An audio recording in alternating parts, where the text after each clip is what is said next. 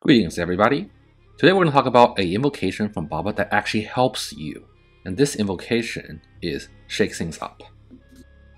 Shake Things Up allows Baba's slam attack to go from a 3x3 to a 5x5. And you might be asking, how does that exactly help you? Well, it actually makes it so that you have a lot longer time to dodge it. There is a sound effect, and in this next clip, I want you to count the number of sounds. Did you catch that? That was 4 sounds when he does the slam attack.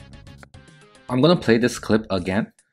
Watch and listen carefully. There's gonna be 4 sounds, and there's gonna be 4 dark shadows on the ground for your dodge. What that means is you actually have 4 ticks to dodge it.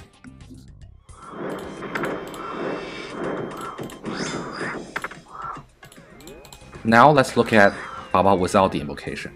Listen and count carefully the number of black dots on the ground when he does it.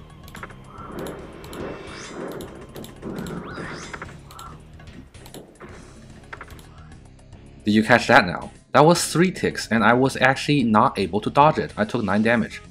This is what I mean when I say this invocation helps you dodge this slam attack, because it gives you an extra tick to react, and that's really helpful if you're not like super fast, aka me. See here again, I'm not gonna be able to dodge it. I took another damage. What this means is that this invocation is completely free 10 points, and whether you're learning or just doing a low invocation run or whatever, you should just include this invocation because it is absolutely free. And there are quite a few other invocations that are completely free. So for new beginners, I don't recommend doing 0 invocation. I would actually recommend finding 50 invocations, including this one. That makes it so it's actually easier to learn.